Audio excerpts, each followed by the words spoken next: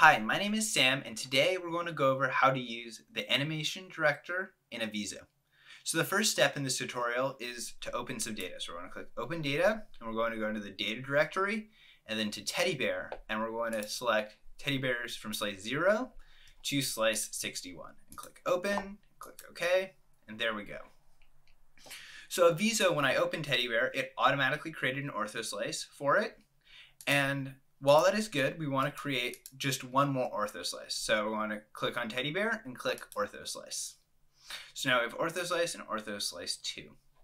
But both these ortho slices are at the same orientation. They're both on the XY plane. So we're going to change Ortho Slice 2 to be on the XZ plane. So now we have two separate ortho slices that are pointing in different orientations. So the next step in this is we want to learn how to animate these ortho slices and make them move across the data set. So we're all done in the project view, and we're going to go to the animation director view. So the first step when you get to the animation director view is to name your animation. So we're going to name it Teddy Bear Ortho. There we go. So now that we've named it Teddy Bear Ortho, we're going to select the first ortho slice. So in this tutorial, we're only going to animate this slice number property, but you can animate any property that has the time dial next to it, which is all the properties in Avizo. So the first step in this is we're going to move it to slice number 0, and then we're going to click this time dial button right here.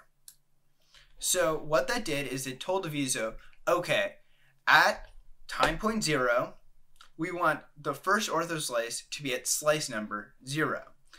So now let's do it for ortho slice 2. So we're going to change the order now, and we're going to first click the time dial.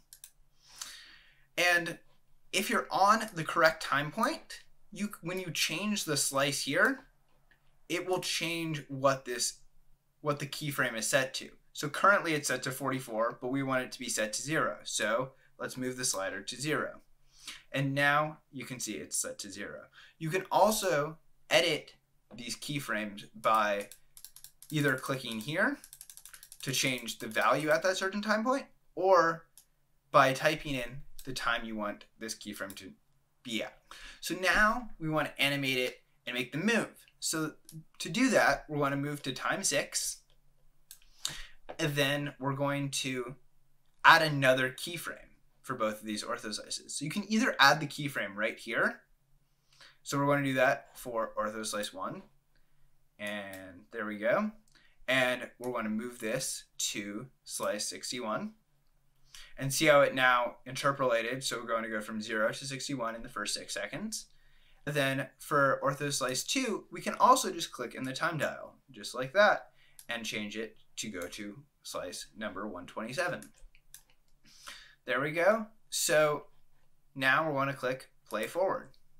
And we can see how these ortho slices are now going through the data set. Just like that. Awesome. The next step is, let's say, instead of having them both go at the exact same speed, let's make this ortho slice 2 basically finish in the first 2 seconds. So instead of going to just slice 42 by this point in time, I want it to go to slice 80. So we're going to add another keyframe in, and then change the value to 80.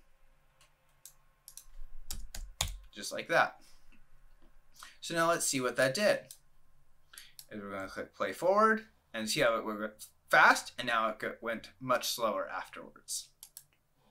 So if you wanted to move this around, you can just click and drag it, and then you can also delete it by clicking the delete button right there. Just like that. Cool. So you don't need to have it your animations last for a minute each time. You can simply have them last for the time that your animations take to go through. So for us, that is 6 seconds. So we can move this endpoint to just be at 6 seconds. Now, if you want to skip to the end, you can use the jump to end button, or if you want to skip to the beginning, you can skip the jump to start button, just like that. The final thing I would like to show you is the movie creation dialog. We will go into this in more detail in another video, but you can use this to create videos of the animation and record them for export into other programs. All right, that is all for today's video. Thank you so much for watching, and I hope you have a great rest of your day.